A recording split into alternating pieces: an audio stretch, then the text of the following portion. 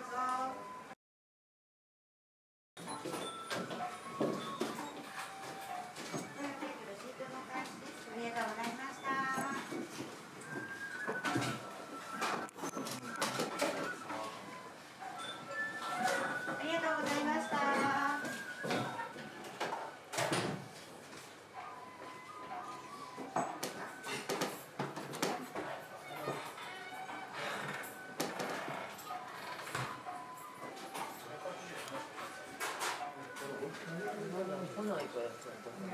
いません。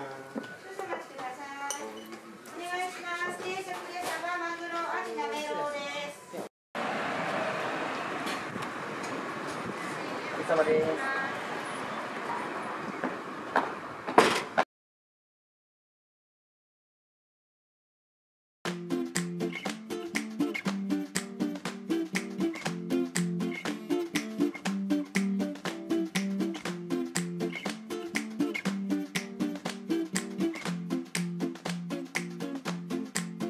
黒あんが、3つと、あと白あん1つお願いします。白1ですね。白はもうちょっとで焼き上がります。黒。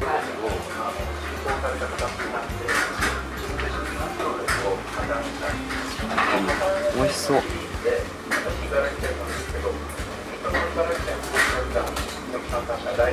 かき氷。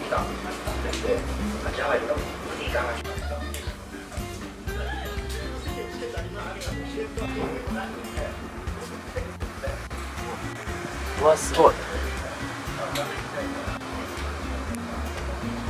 たこ焼きみたいな。今川焼きに見えない。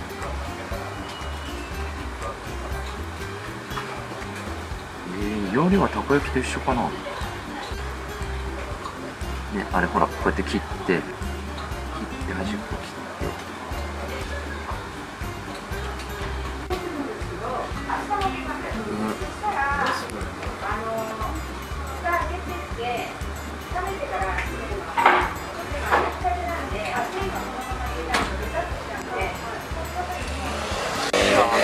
白あんと黒あん、手前が白、奥が黒あん。食べるのはありますか？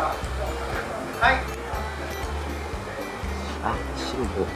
はい、ご注文まででしたら。は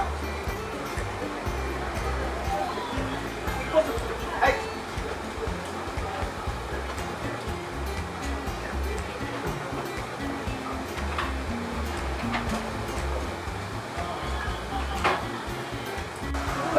職人芸ですね。こういう今川焼きって珍しいよね。分厚さとかさ、普通にやっぱ一般的な今川焼きっていうともう形決まっちゃってるもんね。すっごく分厚い。どんどん車来るね。や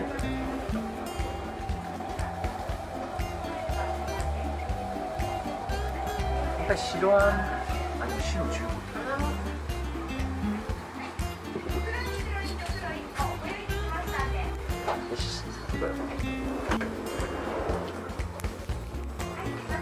お会計よろしいですか？はい、じゃあ3個黒と白1個ですね。全部で4個680円になりますね。はい。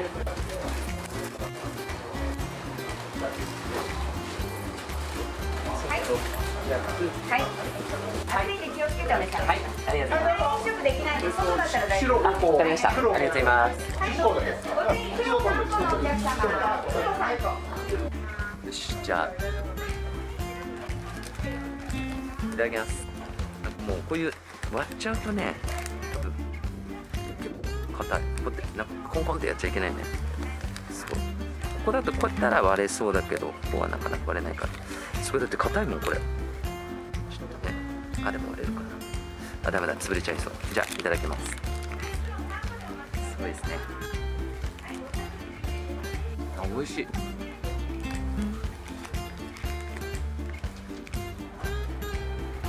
こういうのにね、これ3つ入り、この中に今3つ入ってまして、こういう入れ物です。で、ね、どういうふうに家に持って帰った場合はどういうふうに食べるかとかってこういうのちゃんとつけてくれてる。いや、抜かりないお店ですね。すごいです。あ、来るって。邪魔だね。ちょっと邪魔にならないけど。ごいね。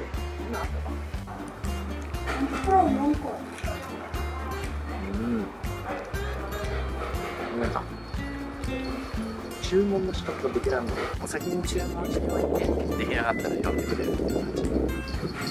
黒4個言えばもうそういう風に注文するんだね。だからもしこの動画を見てくれてる方はもうベテランっぽく注文できますよ。黒4つ、白に黒2でもう外出てきちゃうんですよ。黒に白にね。あ、こんにちは。すごい人気店ですね、ここ。人気店ですね、ここ。ああ、そうですよね。なんかやってやるの。やってるよね。違う。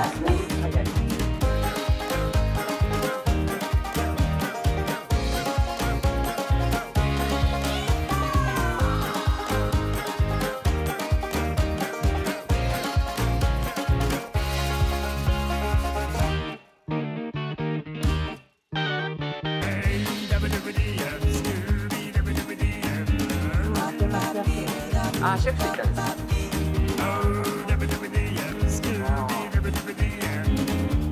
こういうなんか他愛のない話もですね。うん、美味しい。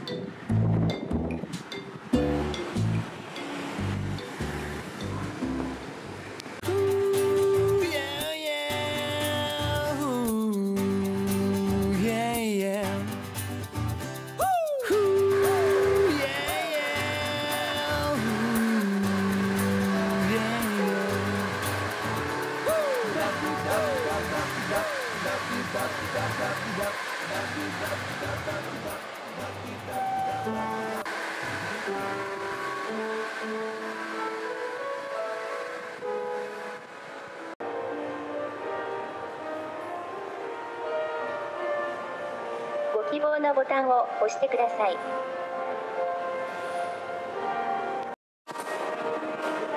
すみません、この銚子電鉄ってここに入れればいいんですかね。いや、そこの機械に入れて。機械に。あ、わかりました。ありがとうございます。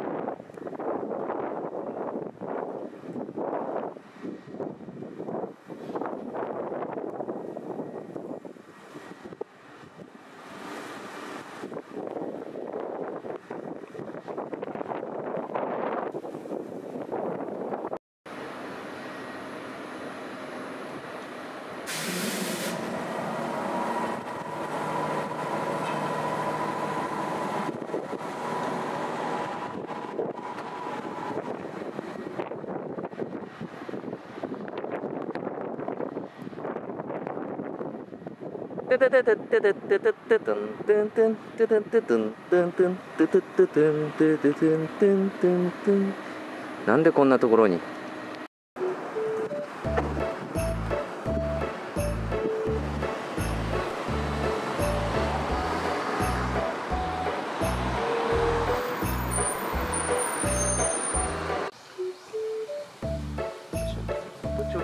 本庁じゃない元調子。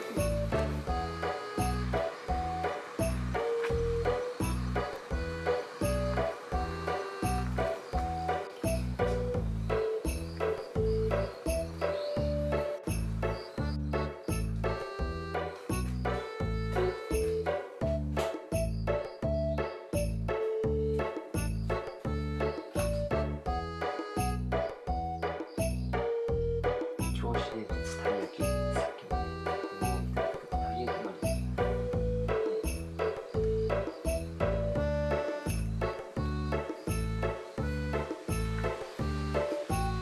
すごい。青森から来てやったぜ。銚子電鉄頑張ってください。同じ千葉だけど全然違うね。こちら通りの面白い取り組みがたくさんあって楽しめました。また来ます。ものだからね、あんまり覗いちゃうとあれだけど覗いちゃおう。電車乗りやすい、サービスがある、親切、電車もう少し太く大きく、もう少し大きくかな、なんだろう。車掌の福島さんに会えて嬉しかった。福島さんってすごい人なのかな。ね、ロードバイクでライド。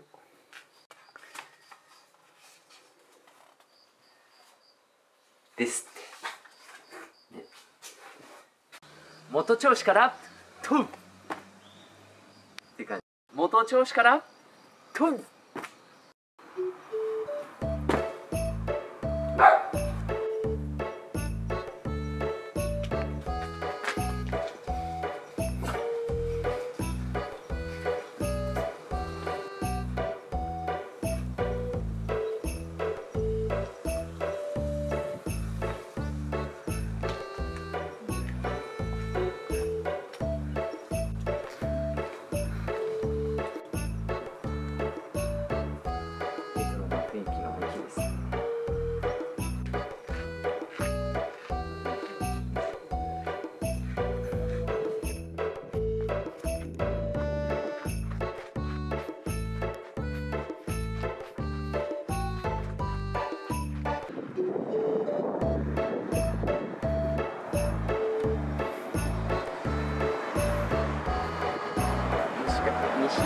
鹿島です。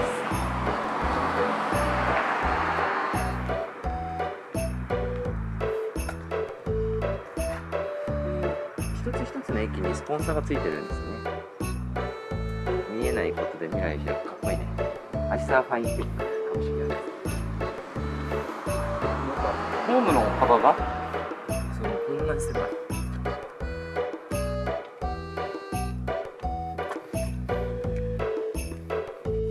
あっちから撮ろうかな。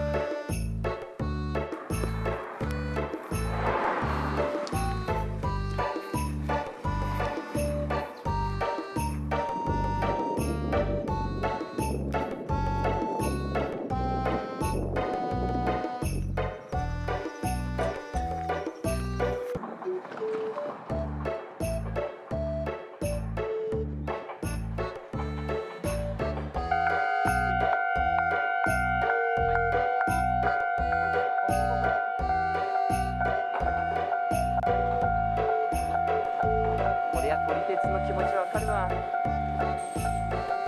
うね。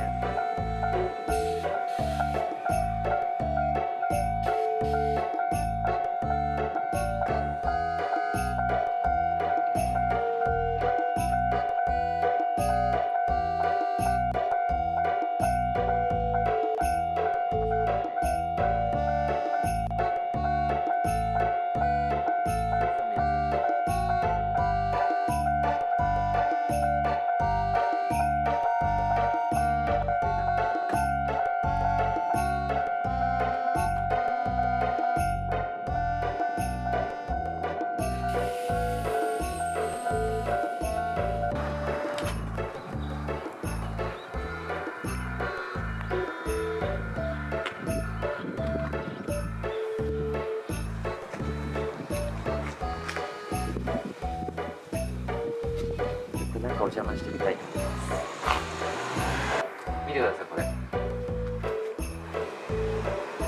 ここ関東最東端の駅みたいですね。足利島。これで足利島って読むんです。海鹿島。鹿。こ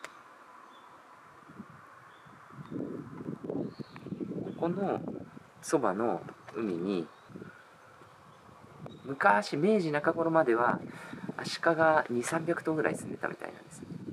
でも乱獲にあって今はもういないっていうことで足利島、その名残で足利島っていう名前がついてるみたいです。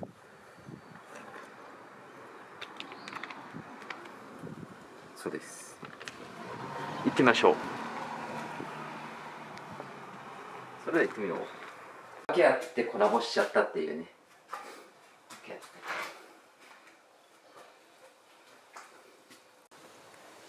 さあ、またノートがありますね。なんかここに。足利島。さあ、何ページ目か。ペーン。普通にうまい。何これ。あ、違うか。これ、どうなってんだ。どうなってるんでしょうか。明日からの銚子市コラボ、また楽しませていただきます。韓国人の彼女と来ました。人は永遠には生きれないけれど、そんな必要がないくらい楽しんで生きることができる。すごいこれ。これはすごいな、なんか。ちょっと響くね。調子珍しい。頑張ってくださいね。調子珍しい。さらっと。かわいい。ワドルディ。あ、カービィだ、カービィ。こんばんは。なです。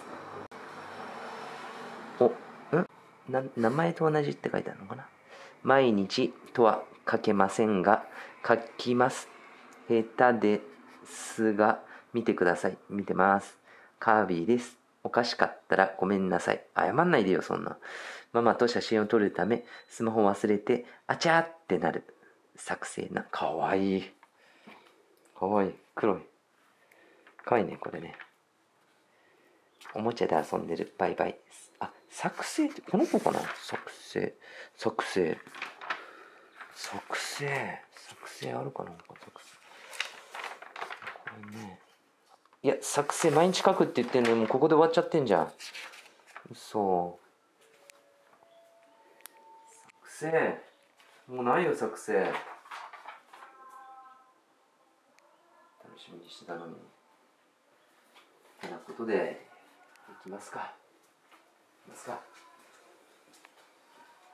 ね、いきますかね。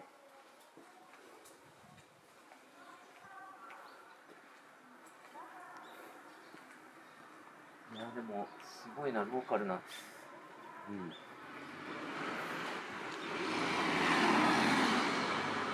今おばあちゃん、足が悪いおばあちゃんいたけど、結構これ答えるかもしんないね。こういうの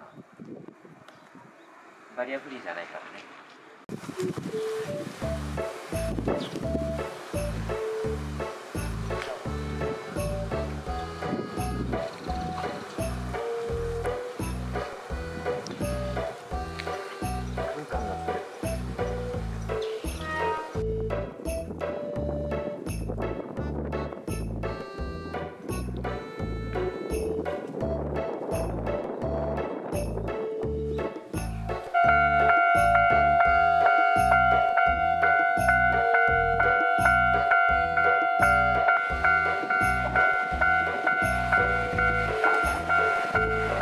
意外とホームに入ってくるんで、まだ減速が意外といい勢いで入ってくる。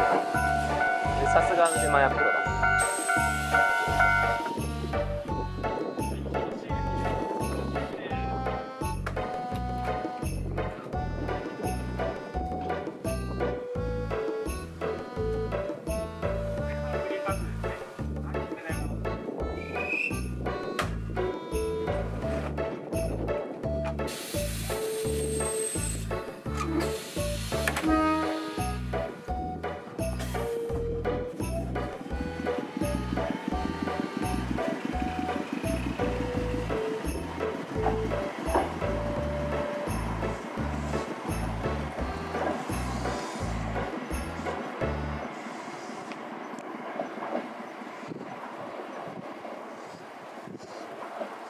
なんか一気に静かになるね。銚子電鉄のすごいいいところは、すごい運賃もこんなにね、赤字言ってるのに安い。運賃が安い。なのに運賃はあんな安い。駅にちゃんとこうやって良心的お便所もこうやってあります。お便所。県南の変鉄まではお便所ですけどね。こうやってこうやって可愛らしいですね。こうやってこのね、犬に糞をさせて持ち帰りましょうみたいなプランみたいなね、いいですね。君が浜よいや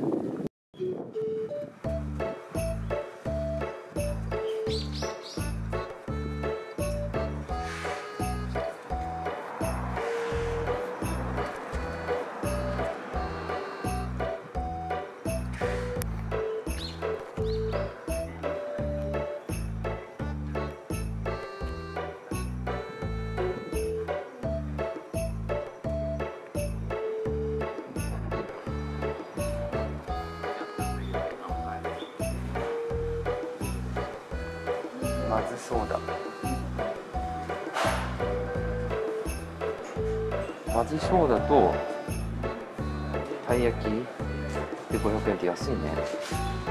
だってまずそうだもんね。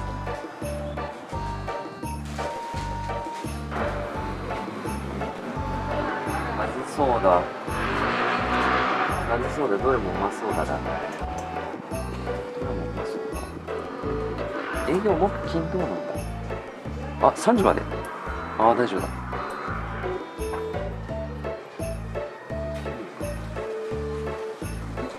これって何味なんですかね。キウイと白桃とレッドグレープフルーツになります。じゃあこれキウイで、はい、はい、お願いします。セットじゃなくて単品でいいですか？あ、じゃあセットで。セットで。はい。たい焼きは何味にしますね？カスタードクリームで。はい、お願いします。500円になります。はい。500円のお返しです。ありがとうございます。ありがとうございます。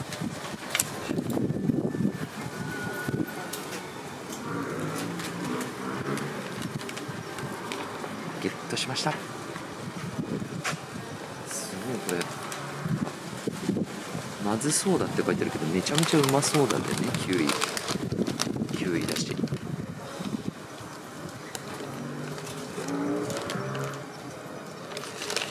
それともたい焼きありがとうと書かれてます。ではよく混ぜていきます。混ぜちゃうとね、なんか炭酸がシュワシュワ入れて抜けちゃうんじゃないかと思って。まあそれはでは運命の一口目。う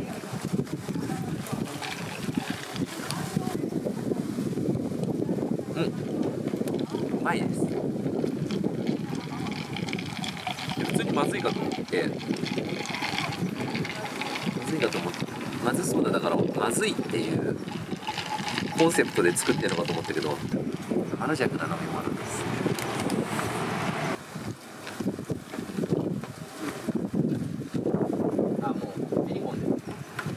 めり込んじゃった。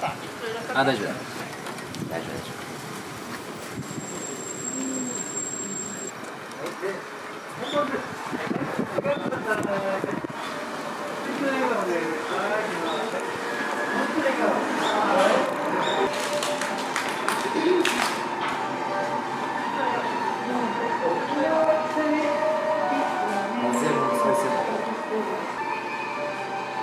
マゼモン。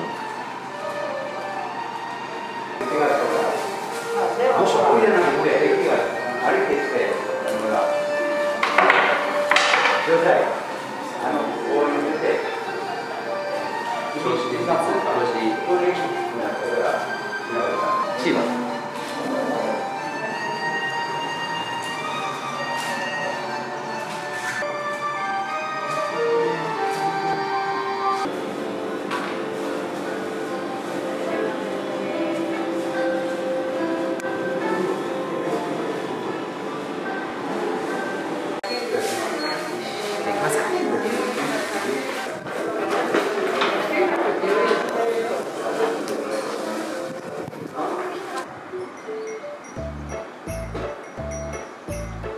どこか懐かしさがある、すごいいい駅ですね。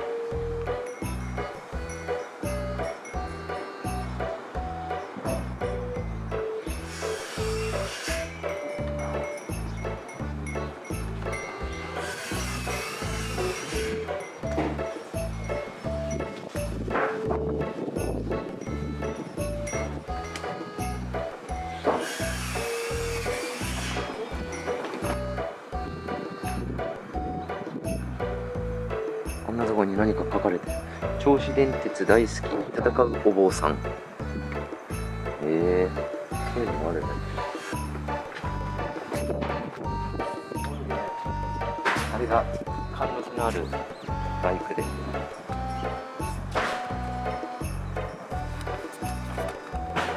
これ D5HZX じゃないかな。まあ冗談ですけど、そんなバイクのことは詳しくないんで分かりません。これ夢の国のキャラクターにいそうな、コスチュームでございまして、上のガラスが目かもしれない。でここ照れてる感じ、顔に見えますね。顔に見えました。目かけから開いてる。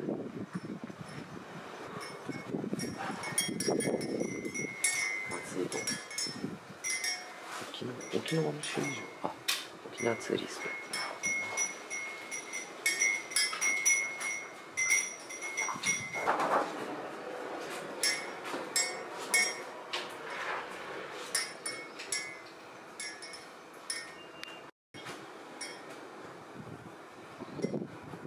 ちなみにこのポスター僕じゃありませんので、